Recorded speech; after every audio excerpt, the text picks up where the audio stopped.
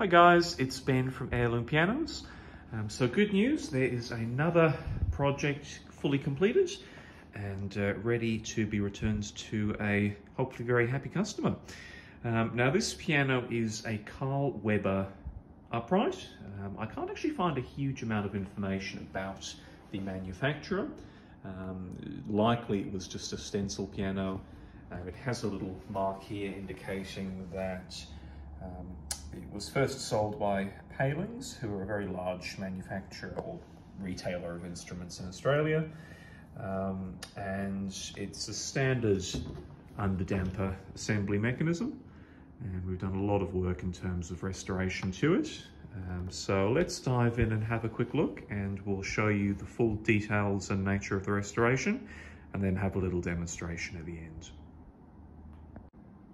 All right, so by the magic of television, we have transformed the piano and removed the panels and the action mechanism. So I was contacted by the customer because a previous tuner had tried to tune the piano and deemed it untunable. And the main reason for that was that there were a number of loose tuning pins. So first thing that we've done with the piano is completely restrung it.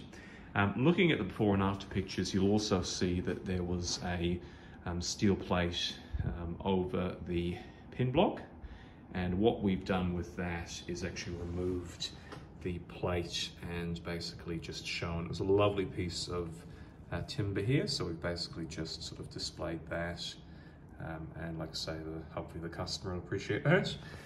Also with the instrument there were a number of cracks in the soundboard, so these have been shimmed. There's an additional one there, and that was actually a crack that went through a screw hole, so we've just done as much as we can there as well. There's an additional crack here, another crack that goes through that little number there, and then down towards the bottom there was an absolutely ginormous crack in the soundboard that we had to use an extra large shim with.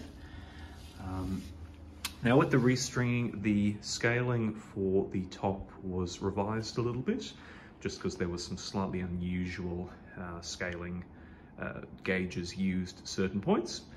And interestingly, with the bass, this piano has, I think, the better part of 18 or 19 single bass strings, which was quite a challenge in terms of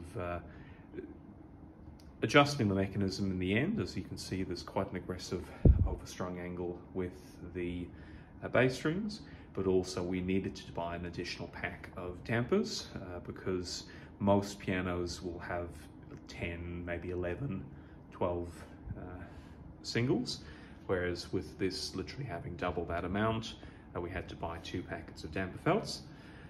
The other thing we've done is, and I'll show you a picture in a second, but the original capstans were those older style rocker capstans, and they have been replaced with a set of WNG capstans. Now what we've had to do, and you'll see there's a little bit of glue squeeze there, is attach a felt button to the top of each one, just because with the assembly, the whip and heels on this instrument were timber, so we had to felt something, and this was just the easier option.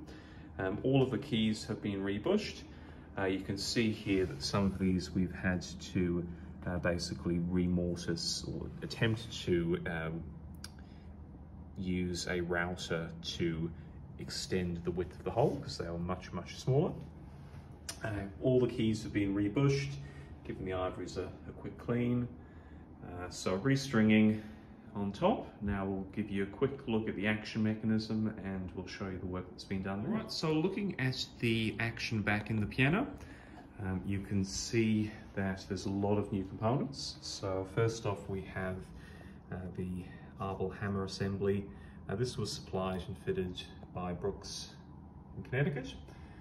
And it's an interesting scale and assembly in that at a certain point, I think it's about hammer number or about 76, 77, the standard tails begin to be shaped, and that's, not sure if that's a mass thing or if it's just in terms of aligning and allowing for shaping, but we've kept that original, and obviously as we progress down the hammers increase.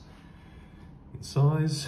We have the base hammers that we've had to do a lot of shaping with, and the reason for that is that the base stringing angle here is quite aggressive, and with the number of singles, there's not a huge amount of space in terms of alignment, so we've had to remove an excess amount of the shaping of the hammers at the sides to allow for travel in the hammers to actually reach the strings appropriately. With the stringing, as discussed, we've only got a very small number of bicords, and that progresses to, I think, 19 singles. So we had to buy 2 packs of damper felts to compensate for the additional strings. It's quite an unusual scale like that. The space strings were supplied by Stephen Powell in Wellington, and he has rescaled that. There were some limitations in regards to the upper singles, just because obviously not having a combination of 2 strings there limits the efficacy of a nice sort of balance between the bicords and the singles. But there's actually a very nice transition between the break, which is actually really nice. As you can see, we've done a little bit of respraying here, just to sort of balance in transition from the original. We would have completely refinished the plate, however, we would have lost all of this wonderful marking. As you can see, there's some quite ornate little figures there. And also coming down to the side here, we've got a nice, not entirely sure who that is, Britannia or Justice or someone like that. The piano has been fitted with a new damper assembly, so we have Tekiwa damper levers, and we also have Tekiwa damper felts. Mostly block there. We've got 3 split wedge and then the remainder base. And now that we've had a quick look at that, let's have a quick play and see what it sounds like.